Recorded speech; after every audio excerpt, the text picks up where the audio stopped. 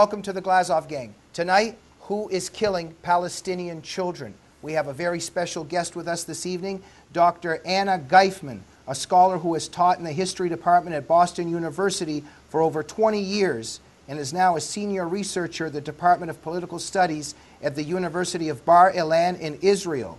Her main areas of specialization are history and psychology of terrorism, comparative terrorism from Russia to the Middle East, and psychohistory, the use of psychology to explain historical and political issues. Her latest book is Death Orders, the Vanguard of Modern Terrorism in Revolutionary Russia. Professor Anna Geifman, what an honor and privilege it is to have you on the Glazov Gang. It's wonderful to be here. Thank you. Thank you so much, and I think we have a little connection. You were born in St. Petersburg? Yes. And I was born in Moscow, so мы оба говорим по-русски. We understand each other well, that's right. Absolutely, thank you. Anna, you are a specialist on death cultures and especially why terrorist movements target and sacrifice children. We see this especially in what Hamas is doing, in terms of what Islamic terror is doing today, and I want to discuss all of this with you. But before we begin, personally, at the moment, you are in Israel, correct? Yes, I'm in Jerusalem. Can we talk a little bit about why you're in Jerusalem and also what you're seeing with your eyes and experiencing? Okay. First of all, I live here. I've lived, when my family left Russia in '76, I was a little girl. And then I grew up in the States, in Boston, and I was educated there and worked there for many years. And then several years ago, I made what's called Aliyah, immigrated to Israel, and which was one of the most amazing decisions of my life, and I'm amazingly happy about this. And I live in Jerusalem, which is equally amazing. And of course, now we are at war, basically, and there's no other word to describe it. What needs to be said about this is that the war, even though the war is fought in the south, every single citizen is affected, because the way it started was that Hamas began obviously to fire rockets, and they've been firing rockets primarily in the south for years. In some years more, in some years less. There'll be intensified attacks or relative quiet. But about 2.5 weeks ago, we began to feel it everywhere. Not just in the south, not just in Sderot and Netivot and other places where we're used to having these shellings, but in the center of the country, in Tel Aviv, even in the north, and even in Jerusalem. Jerusalem was always extremely protected because of the way it is situated, because of the way it is. But we've had sirens, and we've had attacks, and we've had explosions outside of the capital. Dr. Geifman, what is it like emotionally and psychologically for you and for the close people around you to live under these circumstances? It's stressful on one level, and on another level, everyone is used to it. But more important, of course, it's of course, people are aware. People are glued to their television screens and then listen to news reports every 15 minutes, and that's what we discuss. And of course, what is on the other hand, what is important, very, very important to say, that despite of the stress and despite the tension, I've never seen Israel as united. Israel in the sense of citizens and friends and people who are just strangers on the street. Everyone is talking and everyone is helping each other. I've never seen people being as nice as they are today. Right. In lines, in stores, and people are trying their hardest to help one another. It's absolutely amazing. Dr. Geifman. And of course, everyone knows. We had in the recent there was a recent discussion, and according to the polls, 73% of the Israelis are in favor, not in favor of the war, but in favor of finishing what needs to be done, what the army needs to do. And everyone is very much behind the government, behind the army. Thank you. And Dr. Geifman, everyone here at the Freedom Center and at Front Page Magazine, our hearts are with you and with all the Israeli people.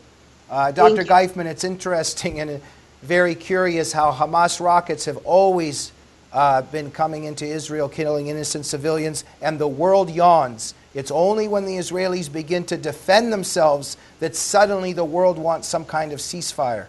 But when the Jews... the situation seems to have changed in this last war. We really feel the support. First of all, we really feel the support of the Americans. The government is, but primarily, even the European Union. Yesterday there was an announcement that they understand that what we're doing, which is a very, very important, very significant change from how it had been before. That's a good development, but in general what I'm referring to is these horrible double standards that we know are in the international community. Dr. Geifman, tell us, who is killing Palestinian children? The Palestinian children are being killed by their own government. Of course, I'm not saying that the Israeli army the Israeli army had, as part of the operation in Gaza, inadvertently, soldiers have, and the pilots, because of the bombardment, are officially responsible for killing, inadvertently again, many civilians. Not because they wanted to. Okay, obviously there's no way that anyone could say that the Israeli pilots have purposely targeted the civilians. Okay, all of the civilians who died died because they were in the areas where Hamas operates. Now, why is Hamas operating in these areas? That's the key question. Okay, Hamas operates in these areas precisely because they're using these civilians and especially children as human shields.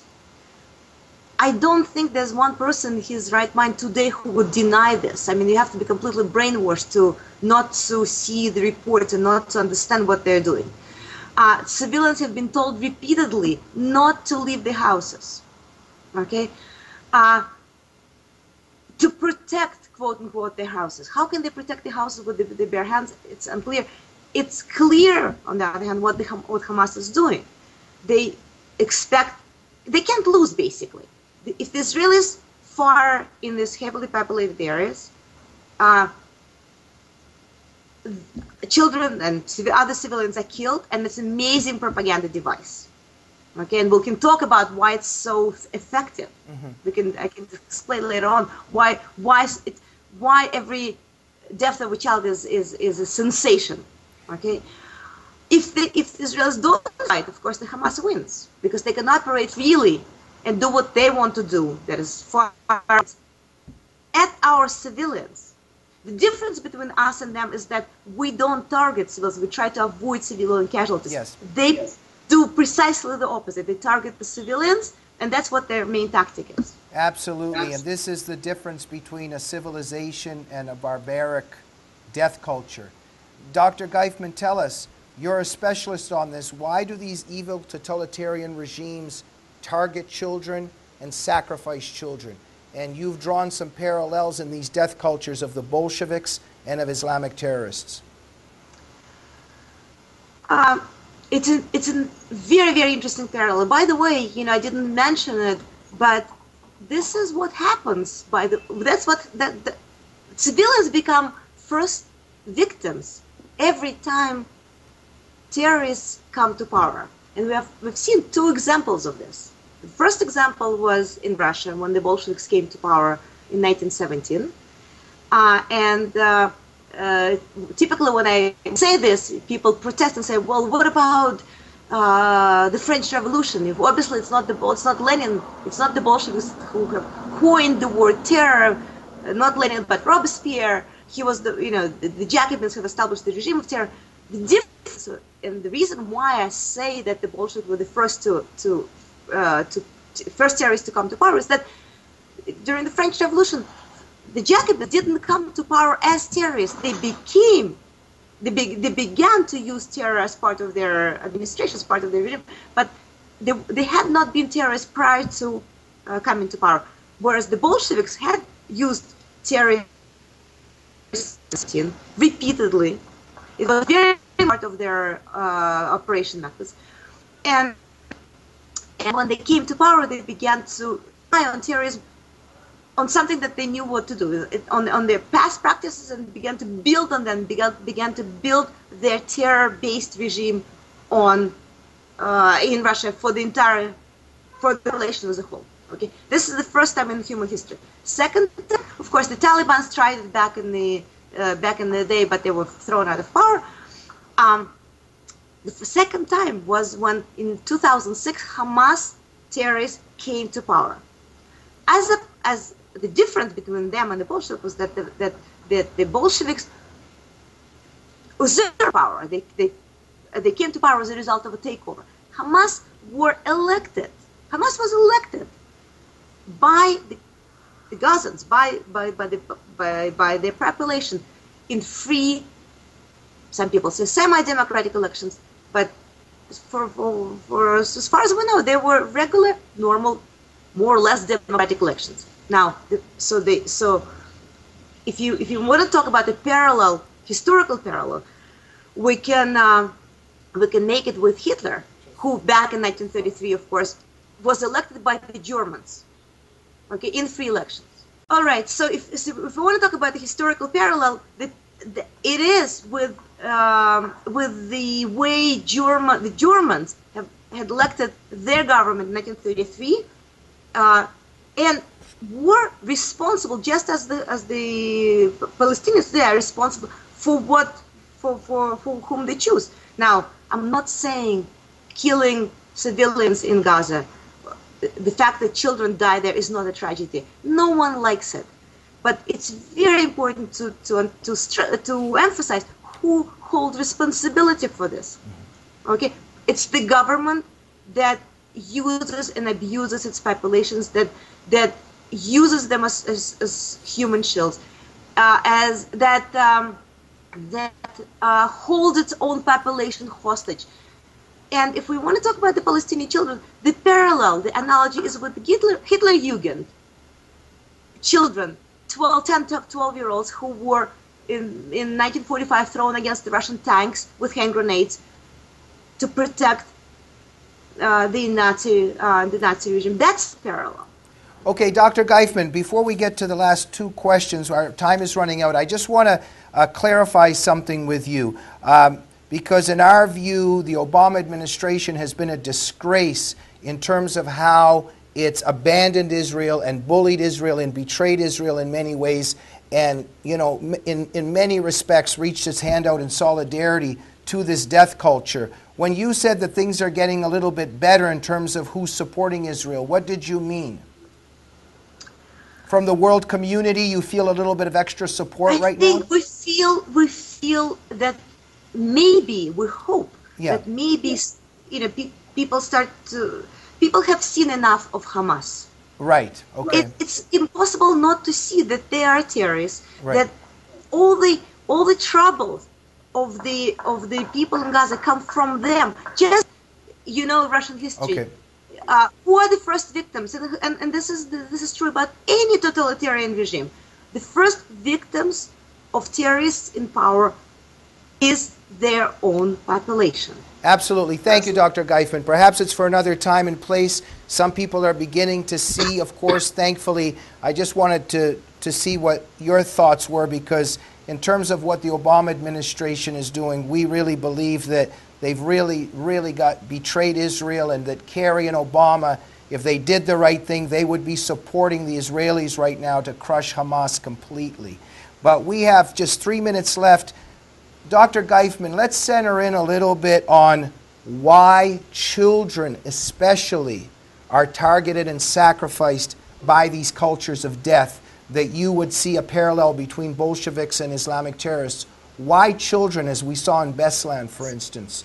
What do children represent to these death cultures? Children are the last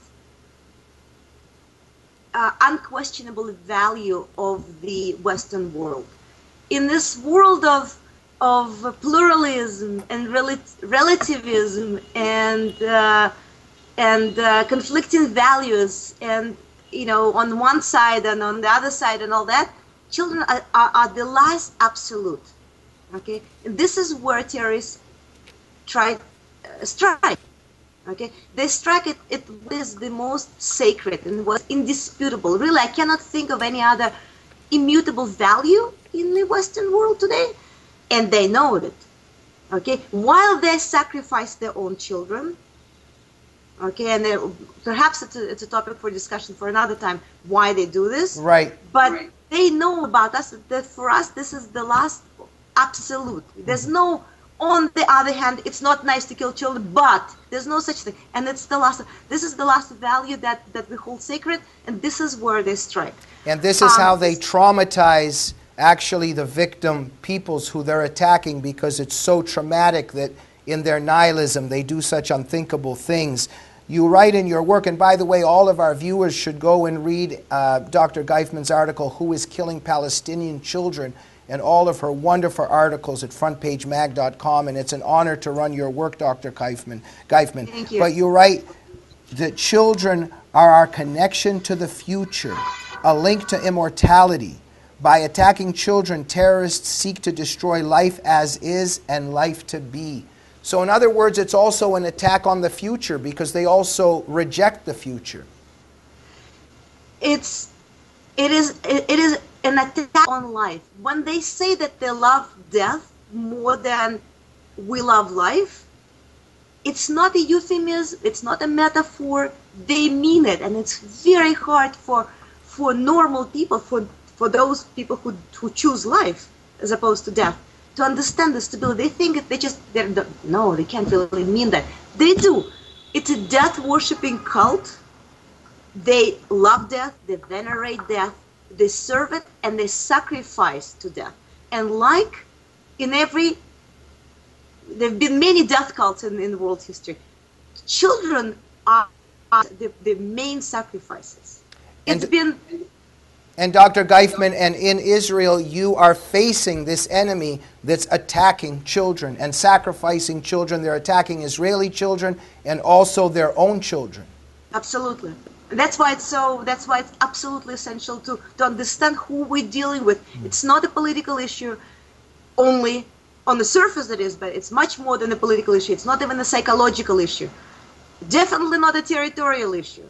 They've said it's a spiritual issue. It's a form of dark spirituality that we're dealing with. Absolutely. And Dr. Geifman, only under a minute. I'm sorry, we've run out of time. I wish we could talk to you for another few hours. But under 60 seconds, Dr. Geifman, if you could say something. The world is watching. What would you ask of the world right now if it could help Israel? What does the world need to do to help Israel? First of all, let us do the job. We understand the situation more than anyone else. We are here. We understand what's going on. We're doing everything to minimize the suffering on both sides. But we know we've dealt with them before. We know exactly who they are. Let us deal with them, okay? And of course, it's very important for us that the world would look at us objectively, without any biases. Really look at the situation. Really try to look at to see. Just look at the what the two sides are. Look at the in the postmodern culture, the word evil is not very accepted. People don't like to say good and evil because they don't believe in absolutes. But you know what? That there are such things as good and evil, And it's very important to define those things as they are, and not to blur the reality. Okay? Dr. Geifman, thank you so much. It was an honor to have you on the Glazov Gang. It's an honor to have you writing for Front Page Magazine. I'm very familiar with your work. All of our viewers should get Dr. Geifman's book, Death Orders, The Vanguard of Modern Terrorism in Revolutionary Russia. And Dr. Geifman, thank you that with so much courage and nobility that you shine a light on the truth and that you expose the evil in our world today. Thank you. Thank you so much. And you take care over there, and all of our prayers and thoughts are with you and with the Israeli people. Thank you. This is very important to us. Thank you so much. Thank you. And thank you for watching the Glazov Gang. We'll see you next week. Good night.